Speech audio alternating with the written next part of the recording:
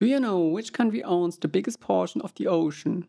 No, it's not the US, China, or Russia. It's a country you don't even think about. Every country gets a portion of the ocean based on its coastline. This area expands 200 nautical miles or 370.4 kilometers into the ocean. Inside these exclusive economic zones or EEZs, a country has the sole economic right to fish, mine, and build its giant wind farms, which are in fashion right now. Since exclusive economic rights translate directly to money and influence, these lines have led to many conflicts. The South China Sea saw a rise in military bases from several countries in order to stake their claim to the ocean. And Indian fishermen cross into Sri Lanka's water to fish with their more advanced vessels, leaving Sri Lanka with depleted fishing grounds. On the other hand, the European Union combined its exclusive economic zones and created the single biggest EEZ in the world. In fact, France alone has so many overseas territories that it has the largest EEZ